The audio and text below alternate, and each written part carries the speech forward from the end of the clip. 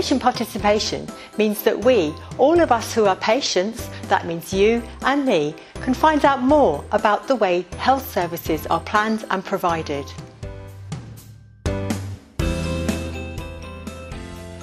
Every GP practice should have a patient participation group. They are called a PPG for short.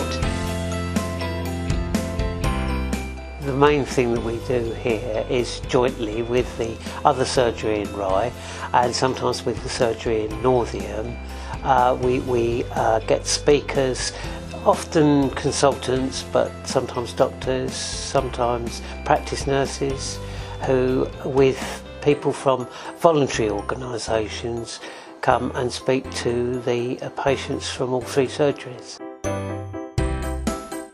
It allows me to see how the surgery works and also put ideas forward to hopefully improve the service. It allows you to contribute to your GP's healthcare service. It gives you a feeling of satisfaction that you can actually contribute to the NHS.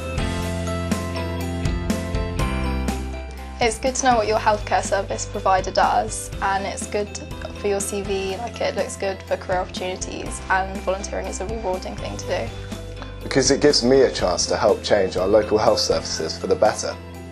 It's a really good way to get involved with your community. No, it doesn't. As a busy mum of three, they've always let me come along and bring my children. That depends on you. I mean, if you want to make a lot of work, you can do. Because we don't make appointments, because we don't actually use the services that we provide, we don't have that level of knowledge that someone else will have. We like to think we have a perfect system, but we know from our patient participation groups members that that isn't always the case. Not a chance. There are no perks to it. No chance. We all work to the same system. No. Although we're very committed to supporting our PPG, we simply can't provide quicker appointments for our PPG patients.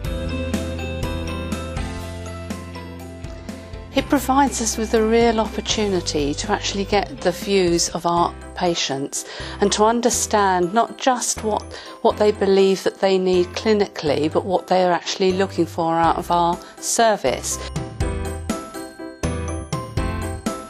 We're supported by our GPs and particularly by our practice manager, and that means we have a good working relationship. You can walk into your practice and ask one of our receptionists about the patient participation group. You can email the practice. There are some practices that are starting to offer Facebook groups that have virtual patient participation groups.